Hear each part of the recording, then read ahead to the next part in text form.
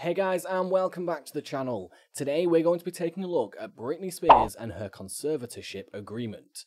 Before we start, I want you to hit that red subscribe button so you never miss out on any of our videos. American pop star Britney Spears has long been embroiled in a legal dispute over her business and personal affairs.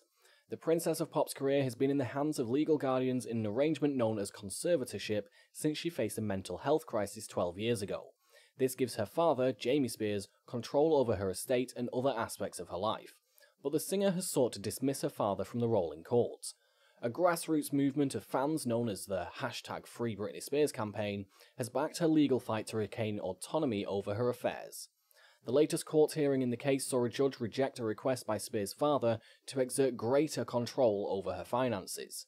The prolonged legal row has gained renewed attention following the release of a documentary which centers on the conflict over the singer's guardianship.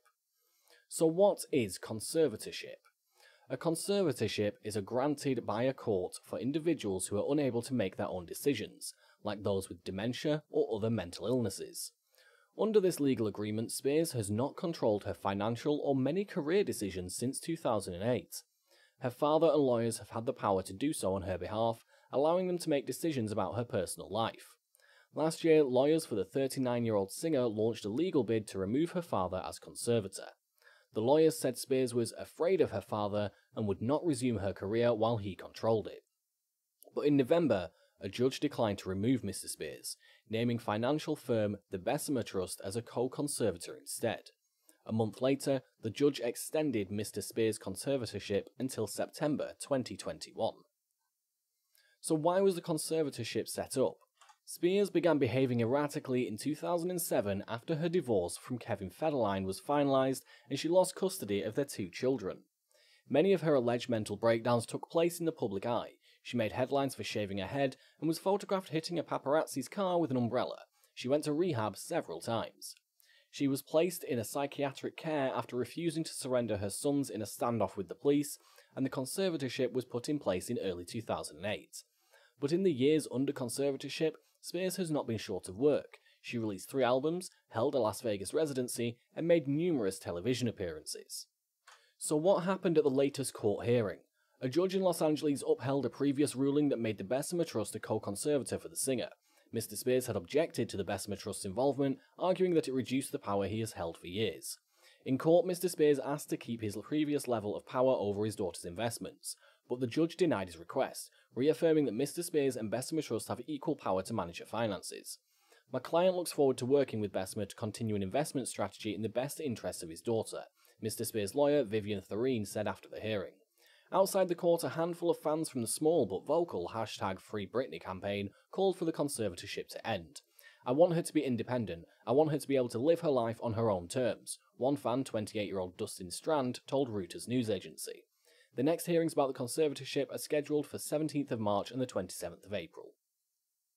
So what exactly is the Free Britney campaign? Some of the Spears fans believe she was forced into the arrangement and suggested she has been pleading for help on social media. The term #FreeBritney dates back to 2009 according to a New York Times report from a fan site that disagreed with the conservatorship agreement. When Spears checked into a mental health center in 2019 after reporting emotional distress over her father's illness, the campaign became prominent again. #FreeBritney campaigners have even asked the White House to end her conservatorship, submitting petitions with tens of thousands of signatures. So what has Britney had to say about all this? The singer herself has not commented on the #FreeBritney campaign, but she has more recently been telling fans she's doing well. Spears asked fans not to believe everything you read and hear after her 2019 stay at a mental health facility. In an Instagram video she said, "For those of you who don't think I post my own videos, you're wrong." Spears' lawyer has also told the Los Angeles Times that she's part of the decision-making process when it comes to her career.